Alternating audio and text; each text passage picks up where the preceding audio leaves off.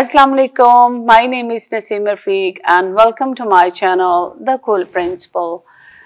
So please like my video, subscribe my channel and don't forget to press the bell icon for upcoming new videos.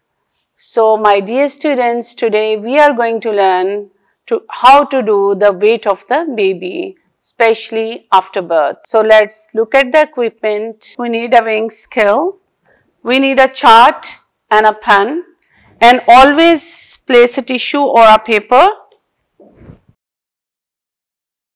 So before starting the procedure, always seek permission from the baby's mother and inform the procedure, and then you have to take the baby clothes out, and before touching the baby you always do the hand hygiene and wear gloves.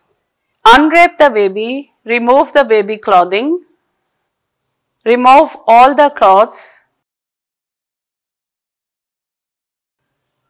handle gently and support with your hand.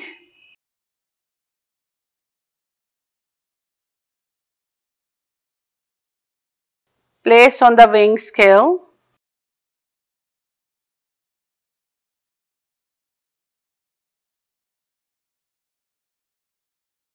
Note down the scale, the weight of the baby.